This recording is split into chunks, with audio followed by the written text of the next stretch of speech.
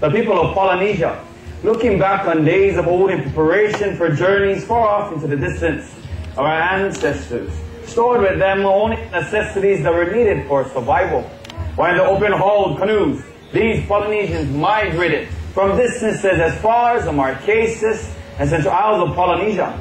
They came in search of new land, bringing with them the taro, the coconut, the sweet potato, and the breadfruit, all which are staple foods of our island's people.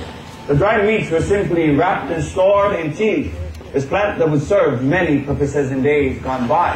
When dried and woven together, these leaves served as protection against the heavy rains and the treacherous seas. By using the stars at night, the sun's position, and by watching the many birds' flight patterns, these Polynesians voyaged for thousands of miles to the uncharted destination, only to fall upon one of the most beautiful fleet of islands in all of the Pacific.